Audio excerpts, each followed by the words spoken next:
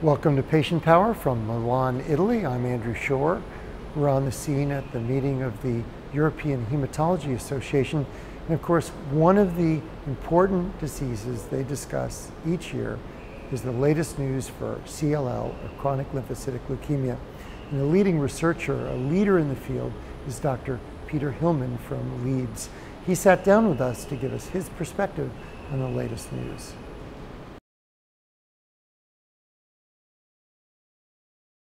We know from our previous experience over many years that when patients fail our frontline therapies and are resistant to treatment or have porous disease, their outcomes in terms of quality of life, in terms of time in remission and in survival are very poor.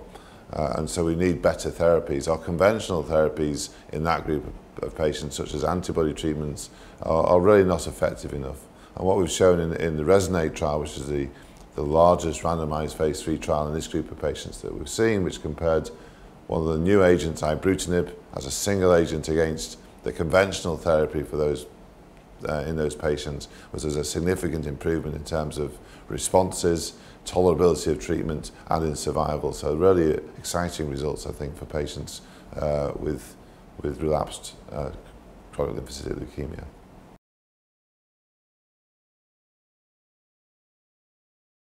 I think as things stand with this trial going forward, the drug is likely to be approved and likely to be used as a single agent oral therapy, such as just as 3 capsules a day in CLL, taken every day and controlling the disease. We're seeing very good responses. It's usually very well tolerated when used that way. I think the excitement, as well as having a very effective new agent in CLL and really much better than we've had before, is how we will combine this agent with other treatments. So can we really improve the outcomes of therapies, of conventional therapies, both in relapsed patients and in frontline? How do we combine different oral therapies, potentially, or antibody therapies in this drug to get better, deeper remissions and potentially in the future be able to stop treatments rather than continue it indefinitely and move at least to better survival and the ultimate aim of moving towards cure of this disease. So Idelalisib is a similar agent to Ibrutinib. It targets CLL cells, it stops them proliferating, it stops them growing, it moves them from the tissue, as Ibrutinib does, into the blood, and creates remissions and it has also very impressive results in randomized trials. Idelalisib is generally being used in CLL in combination with Rituximab, with antibody-based therapy. The randomized trial showed a very impressive improvement with a combination of Rituximab plus Idelalisib compared to Rituximab alone, and again overall survival advantages seen with that combination. We're going to present some more results from that trial in this meeting in EHA, showing actually, quite interestingly, that if you give Idelalisib before Rituximab, you get very much less infusion reactions to the Rituximab. So it alters the way the disease responds to other therapies. So I think Idelalisib will also be an important part of our treatment for CLL. The patients entering the trials for the 2 drugs, Idelalisib and Ibrutinib, were slightly different. So patients had lower platelet counts often in the Idelalisib, as I said, were combined with Rituximab. So I think there's a place for both drugs as they're being approved, and both will improve outcomes, and we may look at combining them with different agents or even together potentially in the future.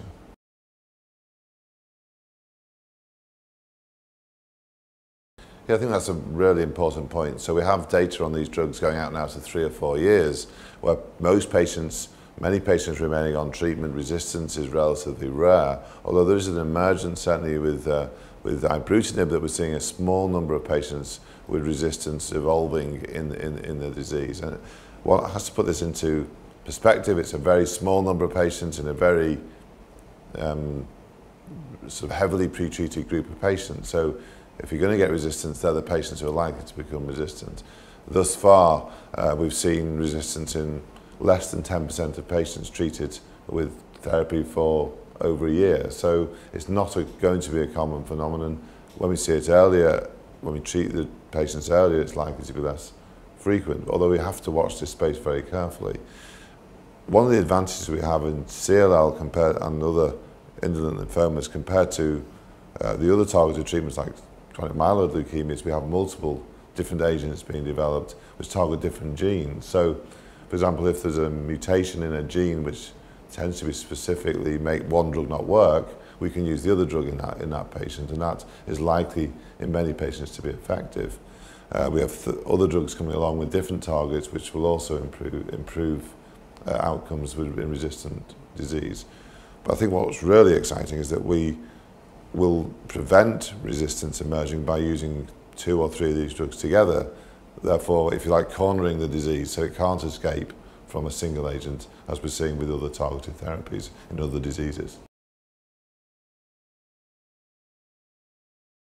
What we're doing with these therapies, we have much better therapies than we've had for this group of patients, but we're changing the paradigm of treatment. We're changing the treatment to continuous disease control, and thus far the randomized trials have continued treatment until progression, which, of course, if patients don't progress, is indefinite therapy. And so, from our experience with CML, which is now 15 years since we had similar targeted therapies, patients don't like to take therapy, understandably, for prolonged periods of time. They don't want to come to hospitals and be dependent on doctors all the time. There's concerns over tolerability over a long period of time, over toxicity, over resistance, as we talked about before. So there's lots of reasons why we might not want to give these therapies for a prolonged period of time. We also have, from our previous experience, sort of prognostic markers of things that we can predict whether a patient's going to remain in remission.